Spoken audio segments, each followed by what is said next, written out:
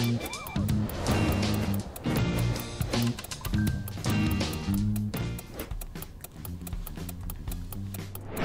everyone, my name is William Justice and welcome to Who Has a Question, where I do my best to answer your questions about Davinci Resolve or anything else. This is the first video of my second year on YouTube. Thank you very much, I really appreciate it. I sincerely wanted to thank everyone for subscribing, commenting, and giving me your feedback over this past year. If you're new to my channel, thanks for stopping by. If you're looking for something fun, a little bit different, or just want to learn about Resolve, hit the subscribe button below and join the fun. Oh wow, a lot of new faces out there. Tell you what, the first year was great, the second year is going to be even better. All right, it's question time. Who has a question? Okay, you're up. I'm trying to insert an animation of small dots and dashes into a film clip. The dots going around a doormat on the floor or a sign on the wall. That's a good question. So do you mean kind of like this? Unfortunately, I haven't found a built-in way to create a dashed line in Davinci Resolve. There's some great tutorials out there. I've seen a lot of stuff. CB Super has a dash line tool. If you haven't seen that, check it out. But there is a super simple, kind of obvious, maybe you might call it a cheat way to do it that I'm going to show you to create a dash line, animate it, and wrap it around an object. The great thing is you can use this technique for more than just dash lines. It's really flexible and you can do a lot with it. We have a video clip of a sign here in our timeline, and we're going to create a dash line going right around the border or edge of that sign. I'm going to go pretty quick because we have quite a few questions to answer. Let's right click on the clip and choose New Fusion Clip, and then click Fusion at the bottom to get into Fusion. So there's a super simple way to create a dash line. It happens to be right in front of me on my keyboard. It's called the dash key. So let's see if we can use our dash key to create our line. Let's take a text node and drag it into the node area. Take the output of the text and put it right on the output of the media N1. Let's go to the inspector and use that dash key. Click in the styled text and let's put in some dashes. All right, we got a nice dash line going. Click color and let's set the color to blue. All right, so we got a blue dashed line. So how do we get this dashed line to go around the edge of the sign? Well, we just need to change the layout. Let's go to the first frame, click the layout tab right there, and change the type from point to path. That lets us create a path, and our line is going to follow the path that we create. We just need to go into the viewer and click where we want our line to go. I'm going to just follow the outline here on the sign. And go back here and we'll close it up. Okay, so we have a dash line there. Now you see it's not going all the way around. So to fix that, let's go back to the text area. Obviously, we could add in some more dashes by adding them in the styled text. You can also adjust the size to make the dashes a little bit bigger, and you'll see that they're going a little bit further along. Now the last thing we can do is adjust the tracking. So we can take the tracking and move it, and that's going to put more space in between each of the dashes. We have a dash line going around the sign. So let's animate it. So let's go back to the layout tab, and you see this position on path. So this lets us adjust where our text is or where our dash is along the path. So on the first frame, we're going to hit a keyframe and go to the last frame of the animation, and we're going to adjust the position on path. And there we go. We have an animated dash line going around our sign. If you want to go faster or slower, just adjust position on path on that last frame. So what other kind of things can we do here? Let's go back to the text node. And you'll see that the text is right on top of this line, depending on the type of dash you're using, because we're using the Open Sans font. Different fonts are going to have different dash styles, like that. And you can see that the vertical position changes. So depending on the style you choose, you need to adjust the vertical anchor. So you can move it more toward the top, and that's going to put everything above the line, or you can take the vertical anchor and move it down, and that's going to put it inside. Let's move this to right, just about on top of the line. Right on top of our path there. And we have our animated dashed lines. Now I want to take the dash line and have it kind of wrap around this open text. So we can go back to our first frame where we set up our path and take each of these points and drag them and move them in, just like that. Now I want it to kind of be a curved path. So let's click this point here and we can click this smooth icon to curve it out. And we really want to do that for all of them. So we're going to click this to select all the points and click the smooth icon. And now we can take these points and move them in a little bit. If you want to create a new point, you just click right on that line and you can drag it. You can use these handles to adjust how the curve goes. Our line is a little bit too long here, so we need to shrink it. We'll remove some of these dashes, reduce the size, and there we go. So now we have a dash line going around our text. Let's click the text, add a little bit of glow, hit Control Space and type in glow. There we go, we got a dash line there. Now there's quite a few other things we can do. What if we wanted to have a dotted line? Let's just take, remove those dashes and put in some dots. Now the fun thing here is we can actually use some different characters. So let's put in, let's get rid of this one and we can put in the tilde. We'll have some of those, make it a little bit smaller. You can really use any kind of character you want. Let's try a few more.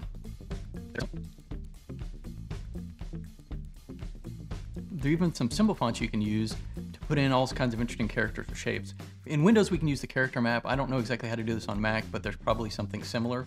To get this open, you just need to run char map, and it's going to pop open. You can pick any font, and it'll show you all the characters for the font. So we're going to pick the Webdings font, and you can see all these little characters here. Let's click this little lightning bolt on a cloud thing. We'll double click on that, and then you just choose copy, and we're going to clear out our text. And for the font, you choose your symbol font. In this case, we're using the Webdings, and we'll start pasting our character in. And you see we got that little cloud going around there. Make it a little bit smaller, and put some more of them in. Adjust the tracking. There we go.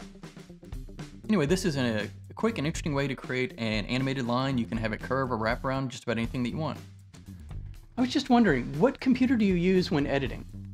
I have a basic computer setup. I'd really like to upgrade. Hopefully I'll get there soon. But for now, here's my editing computer. So if you've seen some of my videos, you know I have two monitors. I use Windows 10. I have 16 gigabytes of memory. The processor is a Core i7-8700 at 3.7 gigahertz. And my graphics card is a GTX 1060 with 6 megabytes of video RAM. Not super fast, but it gets the job done.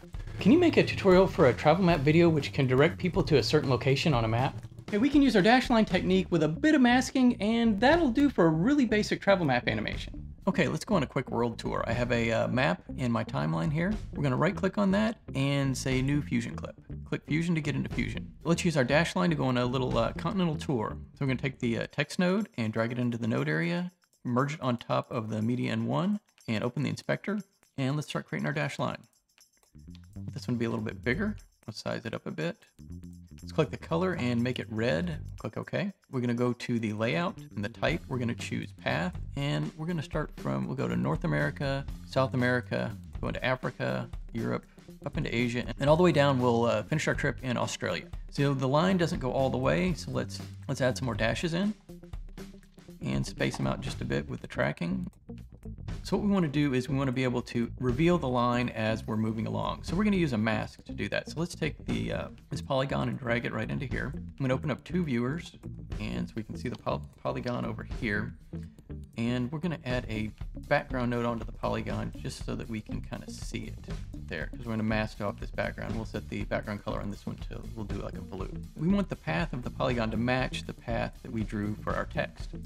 We can right click here on where it says right click here for shape animation, and you can see that we can't connect it, and we can't connect it to our map path because there's already a path set up by default on the polygon node. So let's remove that from the polygon node. Let's right click here and you'll see that connect to is available. So we're going to connect the polygon path to the text1 path that we set up. And you see the path matches exactly. Now to get this as a mask, we're going to need to make it a little bit thicker. So let's click on our polygon and we're going to bring up our border width. What we're going to be doing is animating this path as a mask on top of this dashed line. So you can see when we go to polygon, we can do the position, and we're going to be able to animate that right there. So let's go to the first frame, and we're going to take this polygon and put it in as a mask right onto that merge node. And we don't need that background anymore, so let's get rid of that. As we adjust the position, it's going to hide the dotted line, and we want more of a reveal. So all we need to do is do invert. And now as we adjust the position, you'll see it's going to reveal our line. Click the polygon, go to the first frame, and we're going to put a keyframe on the position. And we'll go to the very last frame, and we'll set the position to 1. And now we have the revealing line as we're traveling through the continents. I want to put a little dot on each of our destinations. So we'll space this out a little bit. We'll take a background. Let's make it red. And we're going to put a circular mask on it, this ellipse, and we're going to connect that into the mask input of the background. So there's our ellipse. Let's make it a lot smaller. We We're gonna take the output of the background and drag it right into this merge. With this merge node, we're gonna take this and move it right on top of this position in the path. Right when we get there, we're gonna do a little animation. So let's click on the ellipse, go back a couple frames, keyframe the width and height, go forward a few frames, and keyframe the width and height again. Go back to the original one, and let's take the width and height all the way down. So what we have now is when the line gets into South America, it's gonna pop up with that little red dot there. Okay, let's make the point for our second destination, which is Africa. We're gonna go right to there. That's where we make the turn in Africa. Take the ellipse and background, copy it, paste it, and take it and merge it right back in. That's our second dot. And then we can, with the merge selected, we can take it and move it right into position, just like that. Now you notice that both of them animate at the same time. So we need to adjust the timing of this animation. And we're gonna use the keyframe editor. You can see ellipse here. Open up the ellipse and we can take both of the width and height. We'll select both of those and we'll just drag them. And we're gonna adjust the timing to right when it makes that turn there. Okay, we got it. I'm gonna go ahead and set up Europe, Asia, and Australia for our next destinations.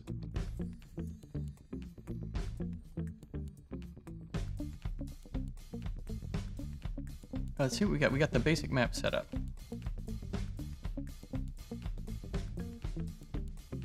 Looks like I can adjust the positions of these a little bit, but that you can just go in and tweak that as you need. So what if we wanted to have the map moving as the path is moving? It's pretty simple to do. Let's go in here. Outside of the second merge, let's add a transform node. And we're gonna go to the very first frame and hit a keyframe for our position on the center. And we're just gonna follow the map along. And we're gonna hit a keyframe everywhere one of those dots is. So right there, we're gonna hit a keyframe on center. Gonna follow it to Africa, hit a keyframe, move it along. The reason we set the keyframes is so that we know when each of these dots is going to start showing up. So what we're gonna do is we're gonna zoom in a whole lot and go to the transform, go to the very first frame. We're gonna move the map where we can see the start of our line. So we're starting in North America here. So let's start going along. And we're gonna go to the first keyframe, let's move it there, and we know that that's in South America. So all we need to do is move the map and try to put this dot right in the center of the screen. Okay, we'll go to our next keyframe. I'm gonna take Europe and put that in the middle. You can see these little tick marks show us where the keyframes are. So we're right there, that should be in Asia. So let's take the map and shift it over to where Asia is right in the center. And the final one, we're gonna go to Australia. Right down there. So let's see what we got.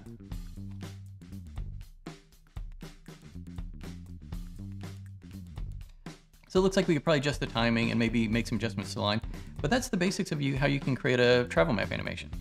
Are you a magician? So am I a magician? Possibly so. I have done a little bit of magic in my past. In real life, my grandfather was a magician. True story. He taught me a few of his tricks, and in my younger years, I actually did magic shows for kids' birthday parties. And I wanted to show you a trick right here, but all of my magic gear is in the attic and it's packed behind like 15 years worth of junk, and I tried to get to it. I couldn't. I'd have to unload the entire attic. So maybe next time I'll get something out and show you some of what I could really do. Okay, sorry about that. Hopefully I'll be able to get to it maybe in another video. Thanks for watching and stopping by. If you enjoy my videos, make sure you like this video and subscribe to my channel for more fun content about Davinci Resolve filmmaking or whatever else comes into my head. I really appreciate everyone's feedback and support. Leave comments below. I'd really love to hear what you think. I have big plans for year 2, so be on the lookout for lots of new videos. We're gonna have a lot of fun. We're gonna talk Davinci Resolve, do some filmmaking, and maybe some other crazy stuff. Thanks for watching, and I will see you soon.